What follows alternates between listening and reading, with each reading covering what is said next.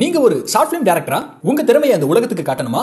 அது கூட பணமும் கிடைச்சா உங்க திறமையை 5.7 மில்லியன் பேருக்கு காட்டுறதுக்கு ஒரு அரிய வாய்ப்பு. உங்களோட ஷார்ட் பிலிம்ஸை shortfilms@indiaglitz.com இந்த இமெயில் ஐடிக்கு அனுப்புங்க. உங்களோட கனவை நினைவாக்குங்க.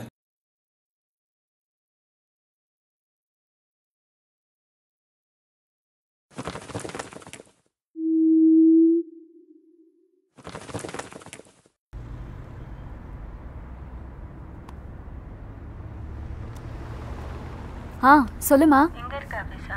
போயிட்டு இருக்கோம். வெளியில எங்கேயும் போகாம வீட்லயே இரு. வீட்லயே தான் படிக்கிறோம், எங்கேயும் போல. பத்திரமா இரு, ஏதாவதுனா கால் பண்ணு. ஓகே, பாய்.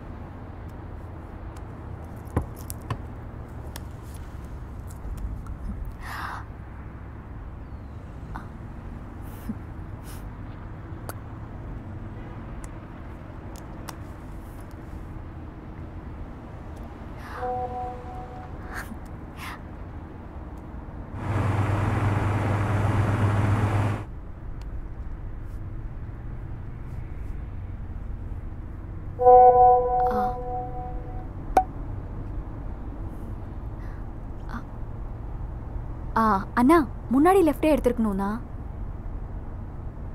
நீ எதுலமா பார்க்குற? அண்ணா, கூகுள் மேப்ண்ணா, இதில் லொக்கேஷன் தெரியும்.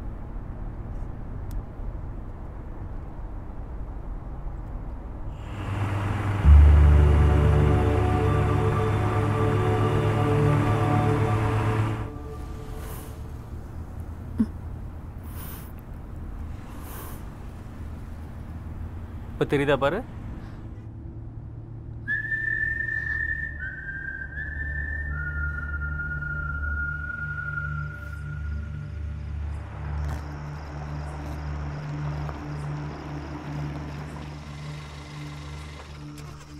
என்னாச்சு?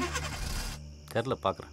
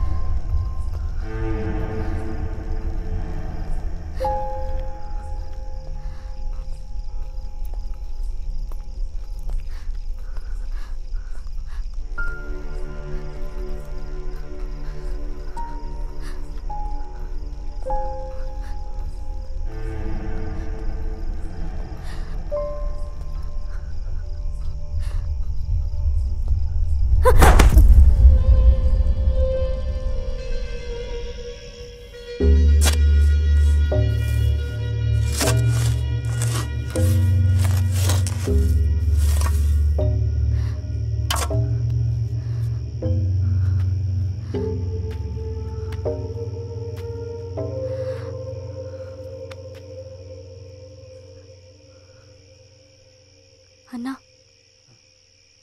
அண்ணா ப்ளீஸ் என்னை விட்டுருங்கண்ணா. நான் வெளியில் யார்கிட்டையும் சொல்ல மாட்டேன். ப்ளீஸ்ண்ணா, என்னை விட்டுருங்கண்ணா, ப்ளீஸ். அண்ணா, அண்ணா ப்ளீஸ்ண்ணா.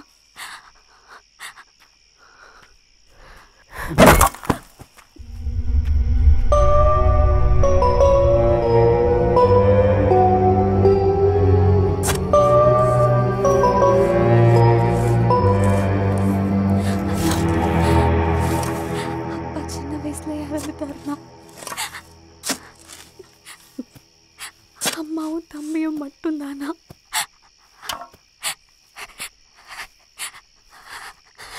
தம்பியை படிக்க வைக்கணும்னா, நான் இல்லைன்னா என் குடும்பமே நடுத்தருக்கு வந்துடும்ண்ணா. அண்ணா ப்ளீஸ்ண்ணா, அண்ணா ப்ளீஸ் என்னை விட்டுருங்கண்ணா. அண்ணா ப்ளீஸ்ண்ணா, என்னை விட்டுருங்கண்ணா. அண்ணா ப்ளீஸ் என்ன விட்டுருங்கண்ணா. ப்ளீஸ் என்ன விட்டுருங்கண்ணா. ப்ளீஸ் என்ன விட்டுருங்கண்ணா. வீட்டுக்கு போகணும்ண்ணா. அண்ணா என்ன விட்டுருங்கண்ணா. ப்ளீஸ்ண்ணா. நான் எதுவும் சொல்ல மாட்டேண்ணா.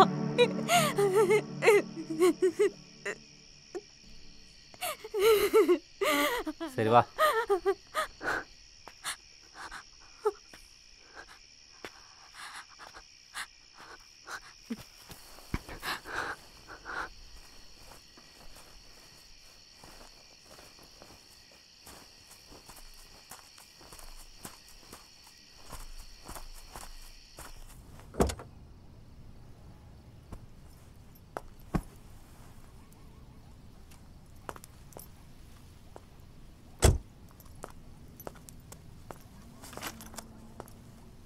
மூஞ்சி கழட்டு போ.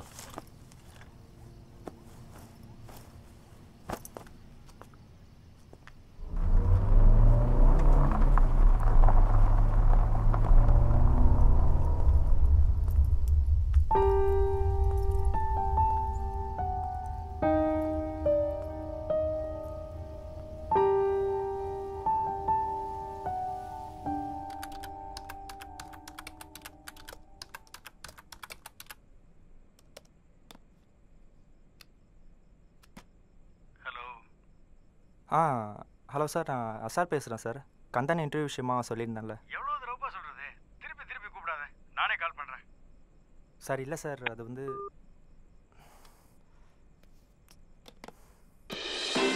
2000 கோடி ரூபாய் மேம்பால திட்டத்திற்கு தடை. மக்களிடம் கருத்து கேட்காமல் நிலங்களை கையகப்படுத்தியதாக புகார். இந்தியா ஆஸ்திரேலியா இடையே நடந்த டெஸ்ட் போட்டியில் விராட் கோலி சதம் அடித்தார். 2 விக்கெட் வித்தியாசத்தில் இந்தியா அபார வெற்றி. சென்னை மத்திய சிறையில் ஆயுள் தண்டனை அனுபவித்து வரும் கந்தன் பரோலில் விடுவிக்கப்பட்டார். கந்தனின் தாயார் இயற்கை எய்தியதால் அவருக்கு இறுதி சடங்குகளை செய்து முடிக்க காவல்துறை கண்காணிப்புடன் 2 வார பரோலில் வெளியே அனுப்பியது நீதிமன்றம். நீதிமன்றத்தின் இந்த முடிவிற்கு பல்வேறு தரப்பிலிருந்து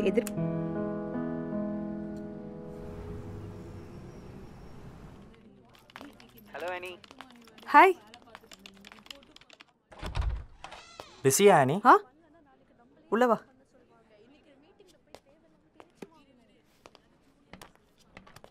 ஆனி, நெக்ஸ்ட் வீக் 1 டே லீவ் வேணும். என்னைக்கு? டேட் இன்னும் கன்ஃபார்ம் ஆகலை. கன்ஃபார்ம் ஆனதும் சொல்கிறேன்.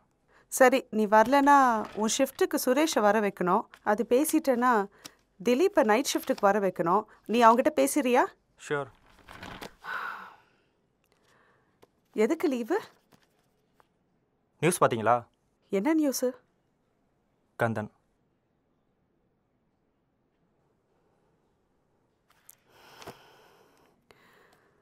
இவனை மாதிரி ஆளுங்களெல்லாம் எதுக்கு வெளியில் விடுறாங்க?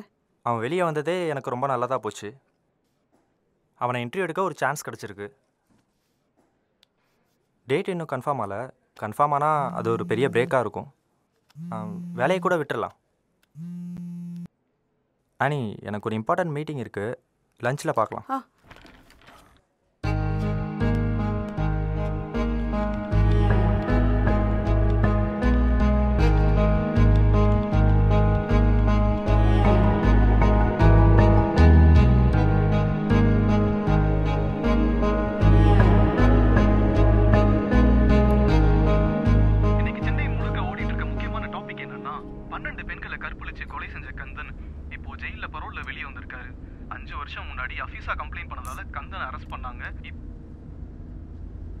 ஜெனி எப்படி இருக்காங்க ஆனி? She is fine. முந்திக்கு இப்போ எவ்வளோ பரவாயில்ல. நைட்மெஸ்லாம் கம்மியாச்சு.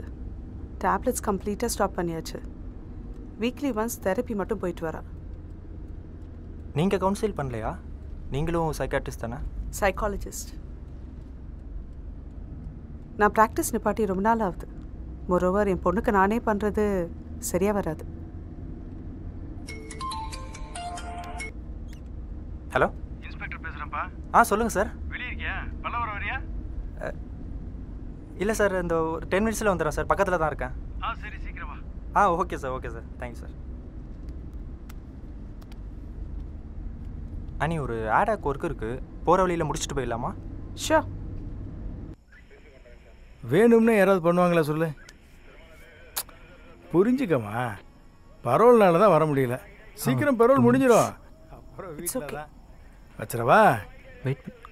சாமி சாரணா, என்ன பார்க்குற? இதெல்லாம் இப்போ புரியாது, கல்யாணம் ஆகட்டும் தெரியும். அப்புறம் கந்தன்ட்டே பேசி தான் இன்டர்வியூ கன்ஃபார்ம் பண்ணியிருக்கோம். ரொம்ப தேங்க்ஸ் சார். அப்புறம் வீடியோ பிளர் பண்ணிடு, தனியாலாம் வந்துடாத, யாரையாவது கூட்டிகிட்டு வா. சரி சார், சரி சார். ஆமாம், அது யார்? அவங்களே கூப்பிட்டு வர? இல்லை, அவங்க என் கூட வேலை செய்கிறாங்க சார். ஓ,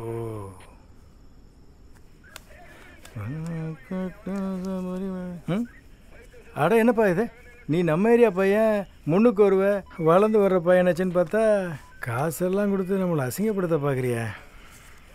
வாங்கலைனாலும் உன் மனசு கஷ்டப்படும். கொடுத்துரு. அட கொடுத்துருப்பா. ரைட், பார்த்துக்கலாம்.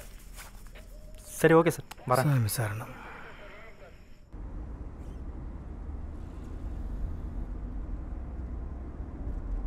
என்ன யோசிக்கிற? கந்தன் இன்டர்வியூ விஷயமா தான். அதான் கன்ஃபார்ம் ஆயிடுச்சுல? ஆயிடுச்சு. தனியாக வர வேணான்னு போலீஸ் சொல்கிறாங்க. ஓ, அதான் பசங்களை யாரை கூப்பிடலான்னு யோசிச்சுட்டு இருக்கேன். ம்.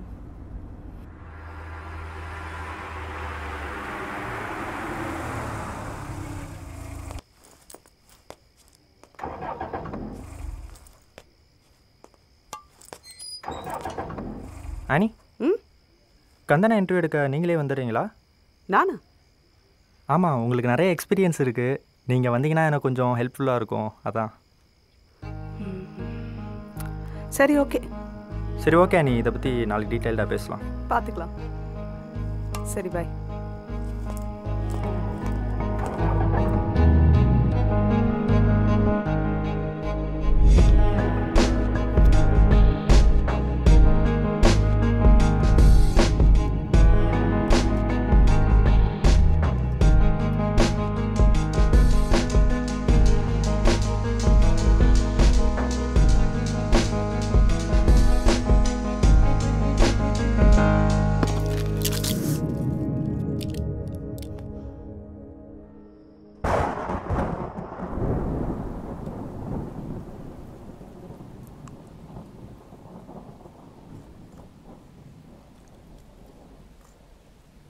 உங்கள் அம்மா பற்றி எதுவும் கேட்கலாமா? நீங்கள் என்ன நினைக்கிறீங்க?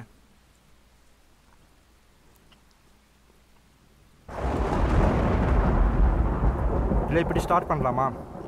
அவனுக்கு பிடிச்ச ஸ்போர்ட்ஸு, என்ன சாப்பிட பிடிக்கும், படம், காமனான விஷயம், இப்படி கண்டனை ரிலாக்ஸ் பண்ண விட்டு அப்புறம் நம்ம கேட்க வேண்டிய கேள்வியை பொறுமையாக இன்ஜெக்ட் பண்ணலாம்.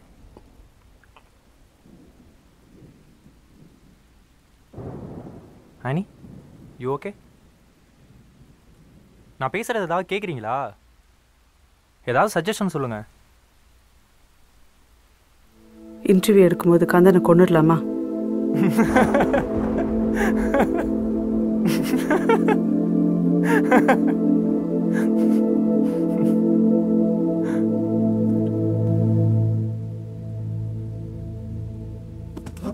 விளையாட்டுக்கு சொல்லியான்னு பார்த்தா மர்டர் அது இதுன்னு சீரியஸாக பேசிக்கிட்டு இருக்கீங்க. அசார், சத்தம் போடாமல் பேசு. ஜெனி தூங்கிட்டு இருக்கா. என் பாயிண்ட் ஆஃப் வியூவை அண்டர்ஸ்டாண்ட் பண்ண ட்ரை பண்ணு. நாம் கொல்ல போகிறது ஒரு ரேபிஸ்ட்டை. தப்பு கிடையாது. தப்பு கரெக்டு பற்றிலாம் நான் பேசல. மாட்டினா இன்னும் ஆகும். காசு கொடுத்துலாம் வெளியே வர முடியாது. நம்ம தான் கொலை பண்ணோன்னு ஈஸியாக கண்டுபிடிச்சிருவாங்க. அப்படியே ஜெயிலுக்கு போயிட வேண்டியதான். மாட்டோம் அசார், பிளான் பண்ணிக்கலாம்.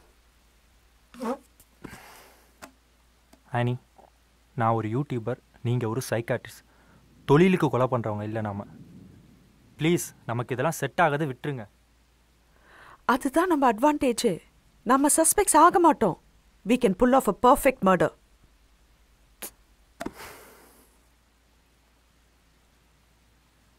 அவன் சாகணும் அசார்.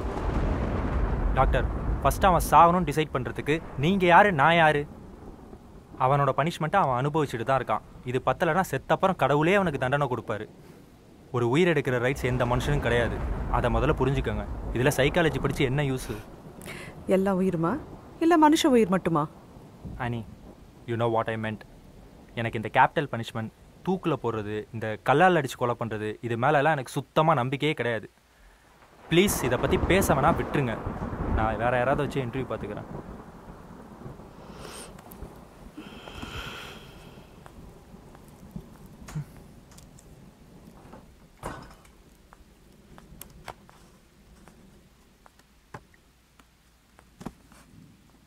ஓகே, உனக்கு ஏன் கேபிட்டல் பனிஷ்மெண்ட்டில் நம்பிக்கை இல்லை?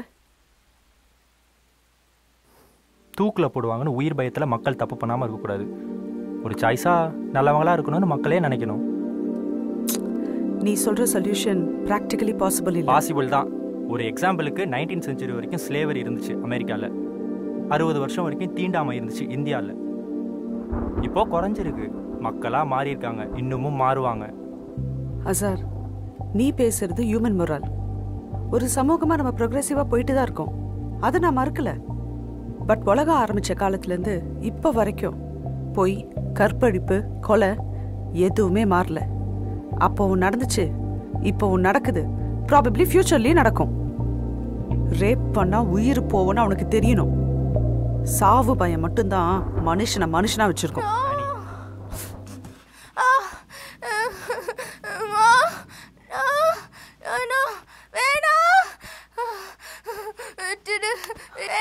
Jenny, Jenny, Jenny, Jenny, please, ஒன்றும் இல்லைடம்மா, ஒன்றும் இல்லை. அம்மா, அம்மா இருக்கு. ஜெனி, ஜெனி, அம்மா இருக்கு, அம்மா இருக்கு, அம்மா இருக்கு.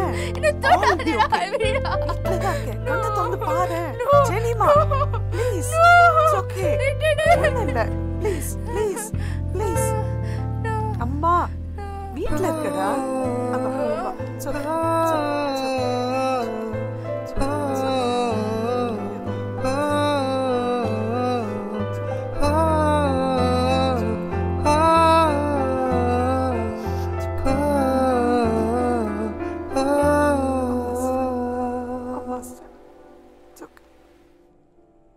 ஜெனிக்காகவா நீ கொல்லணும்னு நினைக்கிறது?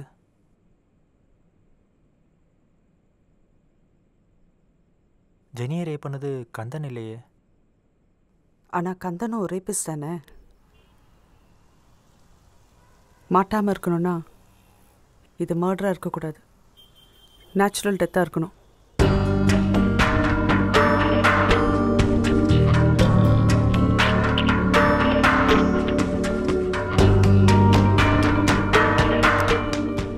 கத்தி யூஸ் பண்ண முடியாது, ரத்தம் நிறைய வரும். பிஸ்டலும் செட் ஆகாது.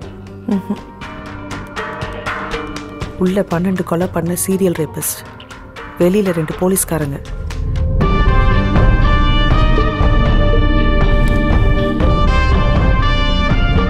வாய்ப்பே இல்லை.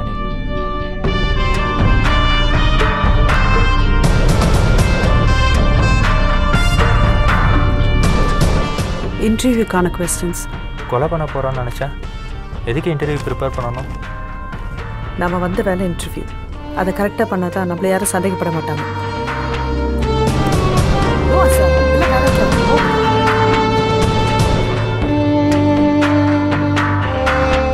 கந்தன் மாதிரி ஆளுங்களாம் சரியான சைக்கோவாக தான் இருப்பானுங்க. கேள்வி கேட்கும்போது யோசிச்சு கேளு. அவன் பண்ண சில கொலையை பற்றி கேட்டாலே உடம்புலாம் ஒரு மாதிரி ஆகுது. 2 தடவை அவனுக்கு ஹார்ட் அட்டாக் வந்திருக்கு. இருந்தாலும் அவன் ரொம்ப ஸ்ட்ராங். ஏதாவது தப்பாக போச்சு, அவன் ஆல்ரெடி ஆயுள் தண்டனை கைதி. நம்மளையும் சேர்த்து கொண்டுட்டு தண்டனை அப்படியே கண்டினியூ பண்ணுவான். அவ்வளோதான்.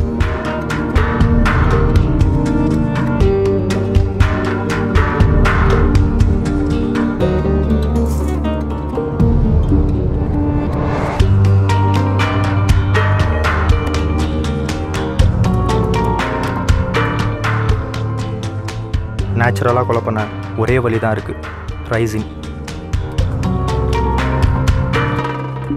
இன்டர்வியூ அன்னைக்கு அவன் சாப்பிட்ற எதுலையாச்சும் கலக்கணும். காஃபி, டீ அந்த மாதிரி எதுவும். உடனே சாக மாட்டான். 10-15 days கழித்து ஜெயிலில் தான் சாவான். போஸ்ட்மார்ட்டமில் கூட கண்டே பிடிக்க முடியாது. நாம் இதை அங்கே சேஃபாக கொண்டு போகணும். அதான் நம்ம வேலை. லிப்ஸ்டிக்கில் கொண்டு போக முடியுமா?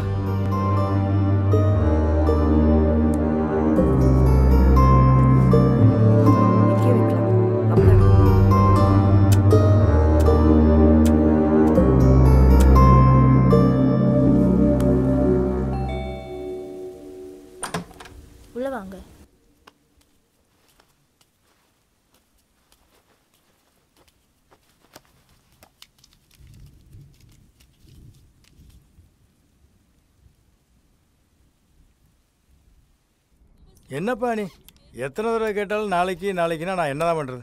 பண்ணு. ஒருத்தன் என்னப்பா நீ உங்களை தான் இன்டர்வியூ கூட்ட மாட்டேன்னு சொல்லியிருந்தியா, அப்புறம் எது கூட்டு வந்தா? லேடிஸ்ப்பா, சேஃப்டி பிரச்சனை.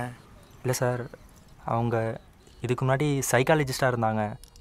ஹாஸ்பிட்டல் ஜெயிலெல்லாம் கூட ஒர்க் பண்ணியிருக்காங்க சார். 10 வருஷம் கிட்ட நிறைய கிரிமினல்ஸை கவுன்சிலிங் பண்ணியிருக்காங்க. ஒரு பர்சனல் ப்ராப்ளம்ன்றனால வேலையை குவிட் பண்ணிவிட்டு இப்போது ஐடி கம்பெனியில் ஒர்க் பண்ணுறாங்க சார். கந்தனை ஈஸியாக மேனேஜ் பண்ணிவிடுவாங்க சார். அது புரியுதா சார்? லேடிஸ்க்கு எக்ஸ்ட்ரா ப்ரொடெக்ஷன் வேணும். அவங்களுக்கு எதாவது பிரச்சனைன்னு நாளைக்கு நாங்கள் தானே பார்க்கணும் சார். சார் சரி, வா போகலாம்.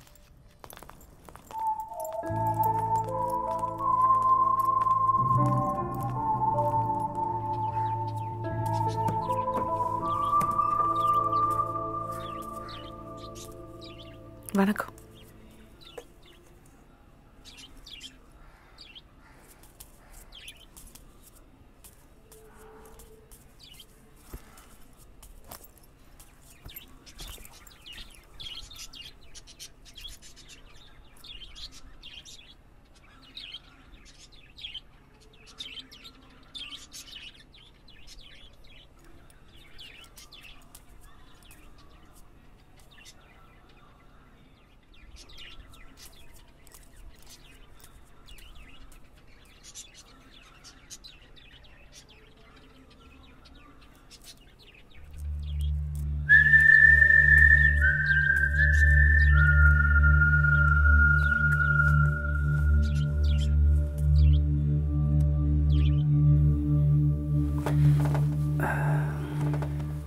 சார் கொஞ்சம் நகர்த்துக்கோங்க, இன்னும் கொஞ்சம் லெஃப்ட்.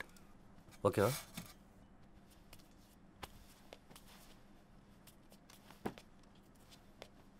சார் கொஞ்சம் வெளியில் வாங்களேன். நீங்களும்.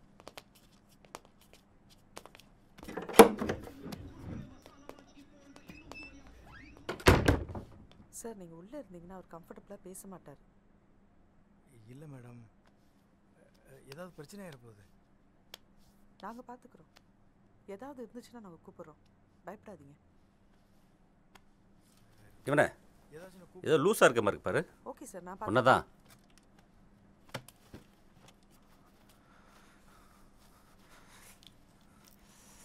ஏன் பயப்படுற?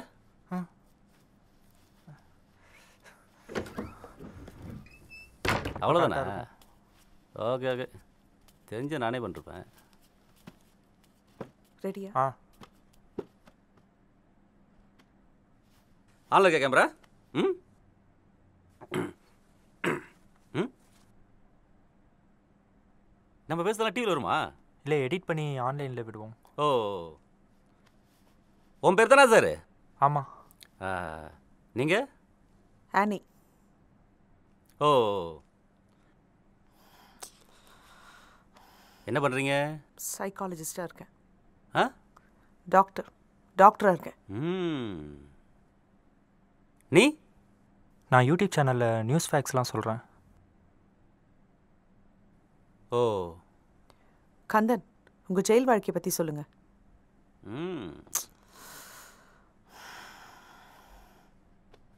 நல்லா இருக்கு. வாரத்துக்கு ஒரு தடவை பிரியாணி, மாதத்துக்கு ஒரு தடவை சினிமா, சூப்பராக போயிட்டுருக்கு. போலீஸில் எதுவும் ப்ராப்ளம் பண்ணலையா? அவங்க என்ன பிரச்சனை பண்ணுறாங்க? எல்லாம் நம்ம ஃப்ரெண்ட்ஸ். ஓ, எப்படி போலீஸ்கிட்டலாம் ஃப்ரெண்டா நீங்கள்? அதுவா, அவங்களும் ஒரு விதத்தில் கைதி மாதிரி தான். நாங்கள் தப்பு பண்ணிட்டு உள்ளே இருக்கோம், அவங்க காசு வாங்கிட்டு உள்ளே இருக்காங்க, அவ்வளோதான். அவங்கக்கிட்ட நட்பாக பழகணும்னா நம்ம பண்ண கேஸு கொலை அதை பற்றிலாம் பேசக்கூடாது. நம்ம சகஜமாக பேசுனா அவங்களும் சகஜமாக பழக போகிறாங்க. அப்போ சகஜமாக நானும் ஒரு கேள்வி கேட்கலாமா? கேளுங்க மேடம். ஏன் என்னோட மார்பை பார்த்துட்டே இருக்கீங்க? ஹலோ மேடம், சொல்லுவா. நாளா அப்படி இல்லை, என் கண்ணு அது மாதிரி ரொம்ப இருக்குது. இப்போ பார்த்தீங்கன்னா நிறைய குழந்தைங்க கற்பழிக்கப்படுறாங்க. அந்த மாதிரி குற்றவாளிகளுக்கெல்லாம் என்ன தண்டனை கொடுக்கணும்னு நினைக்கிறீங்க? அவங்களெல்லாம் சாவடிச்சிடணும். குழந்தைங்க மேலே கை வைக்கிறனா கொன்றணும். கந்தன், இப்போ அவங்களெல்லாம் கொன்றுலான்றீங்க, நீங்களும் ரேப் தானே பண்ணியிருக்கீங்க, அப்போ உங்களுக்கும் இதே தண்டனை கொடுத்துடலாமா? நான் பண்ணது தப்பு தான். ஆனால் நான் பண்ணது மட்டும் தான் தப்புன்னு இல்லைல்ல, அந்த பொண்ணுங்க மேலே தப்பு இருக்குல்ல? புரியல. 10 மணிக்கு மேலே பொம்பளைங்களுக்கு என்ன வெளியே வேலை இருக்குது? இந்த காலத்து பொம்பளைங்கள்லாம் ஓவர் ஆட்டம் போடுதுங்க. குடிக்க வேண்டியது, குடிச்சிட்டு கூத்தடிக்க வேண்டியது. அதே நம்ம வீட்டு பொம்பளைங்களை பாரு, ஊடு விட்டா கோயில். இதான் பொம்பளை கழகு. நான் எல்லா சாமியும் கூணும்ப்பா. ஆனால் இதெல்லாம் கரெக்டு. ஒழுங்காக மூடிட்டு வீட்டில் இருக்கணும். வெளில போனால் புர்கா மாட்டிக்கணும். பொண்ணு பிறந்தோன்னே அவன் அப்பா காப்பாற்றணும். அதுக்கப்புறம் அவன் புருஷன் காப்பாற்றணும். ஏன் சார் பொம்பளைங்க அவங்களே அவங்கள பார்த்துக்க முடியாதா? பார்த்துக்க முடியாதுன்ற ஏன்னா கடவுளோட வரைவிட அந்த மாதிரி. ஆம்பளை பொம்பளை 2 பேரும் சமம்னா 2 பேருக்கு ஈக்குவலான பலத்தை கொடுக்க வேண்டியது தானே. சிங்கம், புலி, நாய், பூனை, ஏன் புழு பூச்சி கூட தன்னைத்தானே பார்த்துக்க முடியும். ஆனால் பொம்பளைங்களால பார்த்துக்க முடியாது. ஏன்னா கடவுளோட படைப்பு அந்த மாதிரி. ஓகே கந்தன், இந்த காலத்து பொண்ணுங்களாம் என்ன பண்ணுறதால ரேப் நடக்குதுன்னு சொல்கிறீங்களா? ஒரு அவேர்னஸ்க்கு நீங்கள் சொன்னீங்கன்னா அவங்களும் தெரிஞ்சுப்பாங்க பாருங்க. போடுற ட்ரெஸ் தான் மேடம். அரைங்குறையமாக ட்ரெஸ் போட வேண்டியது பார்க்குற நமக்கெல்லாம் ஒரு மாதிரியாக இருக்குல்ல. என்ன சார், கரெக்டு தானே? எல்லா சாமி கும்பிடுவீங்களா sir?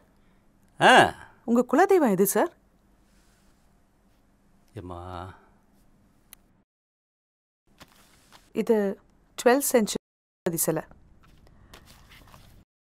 7th century and 14th century. எல்லாரும் அரை நிர்வாணமாக தான் இருக்காங்க, கம்மியாக ட்ரெஸ் போட்டுக்கிட்டு. இப்போ இவங்க முன்னாடி வந்தாலும் பண்ணுவீங்களா? ஏய் என்னப்பா சாமி விஷயத்தில் விளையாடுறீங்க? கடவுள் பற்றிலாம் பேச வேணான்னு சொல்லு, அப்புறம் அவ்வளோதான். கரெக்டாக தானே சொல்கிறாங்க. நீங்கள் கடவுள் வாழ்க்கையிலையும் விளையாடுவீங்களான்னு கேட்குறாங்க. புரிஞ்சிருச்சு. நீ முஸ்லீமு, கிறிஸ்டியனு கன்வெர்ட் பண்ணலான்னு பார்க்குறீங்களா?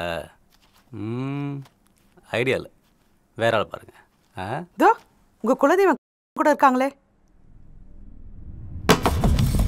பற்றி பேசுகிற அவ்வளோதான் சொல்லிட்டேன். ஏதோ பிரச்சனையாப்பா? ஒன்றும் இல்லை சார். அதெல்லாம் ஒன்றும் இல்லை சார், ஒன்றும் பிரச்சனை இல்லை. கேட்டுச்சு, சும்மா நார்மலாக தான் பேசிகிட்டு இருந்தோம்.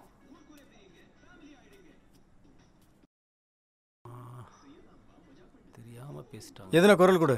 Okay sir. சரி ஓகே சார். நினைச்சிரு, நீ தான் கந்தன் ரிலாக்ஸ். உங்களை யாரும் இங்கே கன்வெர்ட்லாம் பண்ண போகிறதில்ல. நான் ஒரு ஏத்திஸ்ட். நமக்கு எல்லா சாமி ஓகேப்பா. சொல்ல வந்து மறந்துட்டேன். பொண்ணுங்கன்னா அடக்க ஒடுக்கமாக இருக்கணும். எப்போவுமே அவங்க நமக்கு கீழே தான். இல்லை இப்படி தான் இஷ்டம் இருப்புன்னு வச்சுக்கேன், இப்படி தான் நடக்கும். அப்போ இதே நம்ம பொண்ணு கிடந்தா ஓகேவா? நான் அப்படிலாம் என் பொண்ணை வளர்க்க மாட்டேன். என் பொண்ணு அப்படிலாம் ட்ரெஸ் போடாது. என் பொண்டாட்டி என் பொண்ணை நல்லா தான் வளர்ப்பா. என்ன என் கூட தான் ஒரு 8 வருஷமாக பேசுறதில்லை. அதுக்கு என்ன பண்ணுறது? சாப்பிடுங்க, இது உங்களுக்கு மட்டும்தான்.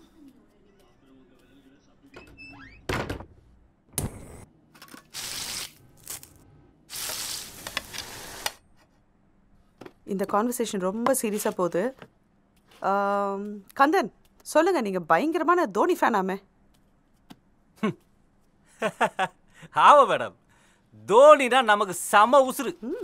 2011 வேர்ல்டு கப் பார்த்தீங்களா? அதில் ஒரு 6 அடிப்பாரு பாருங்க, பா வேற லெவலு. அவரை மாதிரி ஒரு மனுஷன்லாம் இனிமேட்டு பிறக்கவே முடியாது. வாழ்க்கை லட்சியமே அவரை ஒரு தடவை நல்லா பாரு. என்னாச்சு? இல்லை பென்ட்ரைவ் தேடிட்டு இருந்தேன். ஓ என்ன மேடம் இங்கே நிற்கலாமே? உங்களுக்கு கிரிக்கெட் பிடிக்காதா? அடப்போங்க மேடம். இல்லையா அசார், வந்துட்டு ஓப்பனாக கேட்குறேன். இப்போ ரோட்டில் சுடிதார் போட்டு ஒரு பொண்ணு போகுது. இன்னொரு பொண்ணு இடுப்பும் தொடையும் தெரிகிற மாதிரி அரைகுறையாக ட்ரெஸ் பண்ணிட்டு போகுது. நீ யாரை பார்ப்ப? ரெண்டாவது பொண்ணு. இப்போ அந்த பொண்ணு பார்க்குறதுக்கு சும்மா கும்முன்னு இருக்கான்னு வச்சுக்கோ. அப்படியே காட்டிட்டு வரேன்னு வச்சுக்கோ, அந்த பொண்ணை பார்த்தா உனக்கு போகணும்னு தோணுமா தோணாதா? சும்மா ஃப்ராங்கா சொல்லு, நமக்குள்ள தானே. தோணும்.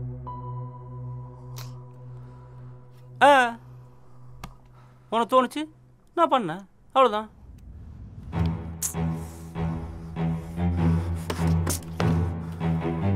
பார்த்தீங்களா மேடம், சின்ன கேள்விதான், ஆஃப் ஆகிட்டா பாருங்க. கேள்வி கேட்குறது ரொம்ப ஈஸி மேடம், நடைமுறைக்கு அதெல்லாம் செட் ஆகாது மேடம்.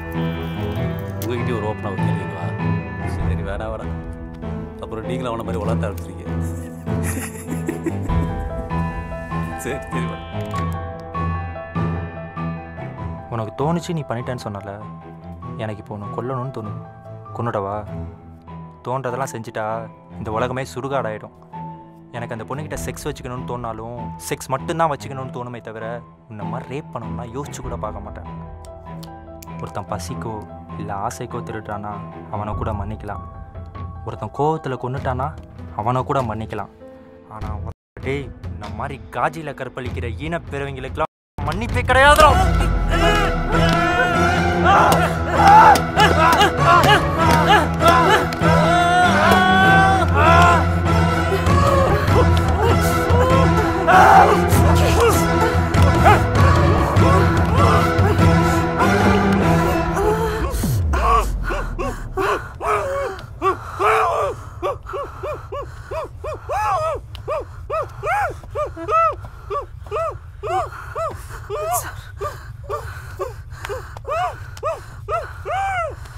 ஏதாவது பண்ணுங்க.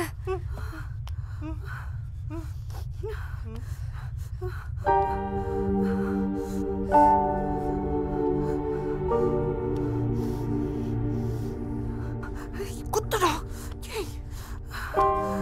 சார்.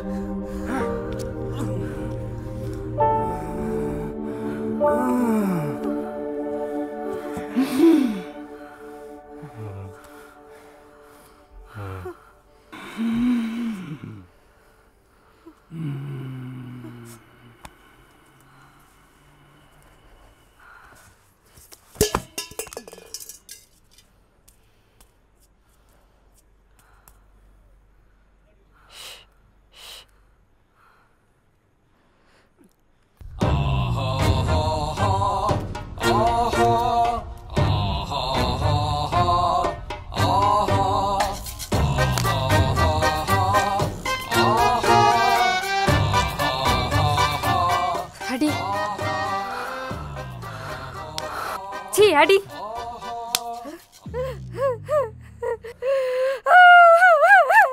அப்பா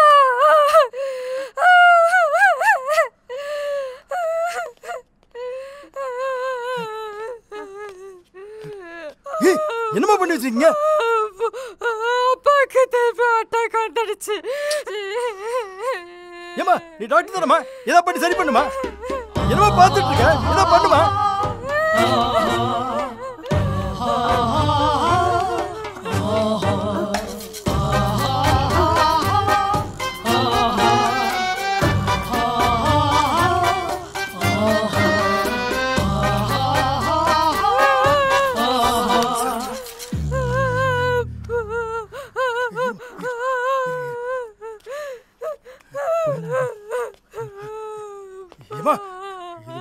பெரிய பிரச்சனை வரும்.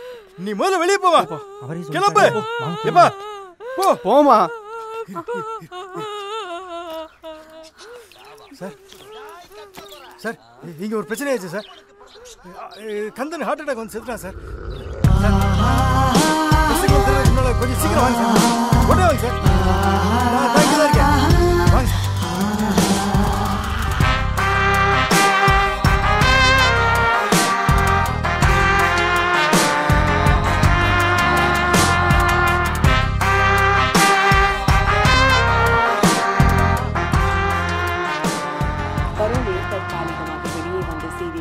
கந்தன் நேற்று அவரது வீட்டில் காலமானார். பிரேத பரிசோதனைக்கு பிறகு கந்தனின் இறப்பிற்கு மாரடைப்பு தான் காரணம் என்று உறுதி செய்யப்பட்டுள்ளது. கூடுதல் விவரங்களை செய்தியாளர் பமிலாவிடம் கேட்கலாம். இத்தனை பேரை கொண்ட கந்தன் உங்களை மட்டும் கொல்லாமல் விட்டுருக்காரு. அதுக்கு என்ன ரீசன் நினைக்கிறீங்க? Survival instinct. அப்போ என்ன தோணுச்சோ அதை தான் பண்ணேன். அப்போது என்ன பண்ணீங்க? போய் சொன்னேன். கந்தன் இப்போ இறந்துட்டாரு. அதுக்கு எப்படி ஃபீல் பண்ணுறீங்க? கந்தன் எப்போ இறந்தாரு? பிறந்ததும் பர்த் சர்டிஃபிகேட்டில் அம்மா பேர் சேர்க்காம அப்பா பேரை மட்டும் சேர்க்குறோம்ல, எல்லார் இனிஷியல்லையும் நான் கந்தனை பார்க்குறேன். சின்ன வயசில் ஆண் பிள்ளைங்களை கிரவுண்டில் விளையாட விட்டு பெண் பிள்ளைங்களை மட்டும் வீட்டு வேலை சமையல்னு பழக்கப்படுத்தி விடுற பெற்றவங்க கிட்ட நான் கந்தனை பார்க்குறேன். இயற்கையாக நடக்கிற மாதவிடாய கூட நம்ம ஊரில் பொண்ணுங்களுக்கு சேலை கட்டி அலங்கரித்து பொருள் காட்சி மாதிரி ட்ரீட் பண்ணுற சடங்கு சம்பிரதாயத்தில் நான் கந்தனை பார்க்குறேன். சகஜமாக ஒரு பொண்ணு சிரிச்சு பேசினாலே அவளை சரியான லட்சியம் பண்ணுற வயசு பசங்க கிட்ட நான் கந்தனை பார்க்குறேன். கல்யாணத்துக்கு அப்புறமும் நீங்கள் வேலைக்கு போகலாம், அதுக்கான ஃபுல் ஃப்ரீடம் நான் கொடுப்பேன். எங்களுக்கு ஃப்ரீடம் கொடுக்க நீங்கள் யாருடா? இப்படி நல்லவங்க மாதிரி வேஷம் போடுற எல்லா ஆம்பளைங்க கிட்டையும் நான் கந்தனை பார்க்குறேன். அம்மா மனைவி கிட்ட அவங்கவுங்க ருசிக்கு ஏற்ற மாதிரி தான் சமையல் வேணும்னு அதிகாரம் பண்ணுற ஆண்கள் கிட்ட நான் கந்தனை பார்க்குறேன்.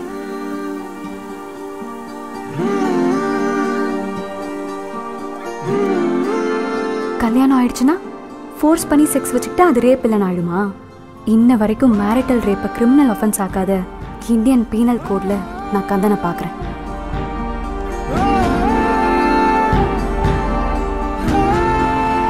பெண்களை போப்பா பார்க்க முடியாது, பெண்களை இமாமா மசூதியில் பார்க்க முடியாது, பெண்களை தலாய் அம்மாவா பார்க்க முடியாது, பெண்களை கோயில் கருவறையில் பார்க்க முடியாது. இப்படி ஆண்களால் திரிக்கப்பட்ட எல்லா மதத்திலையும் நான் கந்தனை பார்க்குறேன். ஒரு பெண் கற்பழிக்கப்பட்டா யார் கற்பழிச்சானோ அவனை கேள்வி கேட்காம கற்பழிக்கப்பட்ட அந்த பெண் ஏன் போனா, என்ன பண்ணா, என்ன ட்ரெஸ் போட்டா, என்ன டைம்னு அவளையே குற்றவாளி மாதிரி ட்ரீட் பண்ற இந்த ஒட்டுமொத்த சமுதாயத்திலையும் நான் கந்தனை பார்க்குறேன்.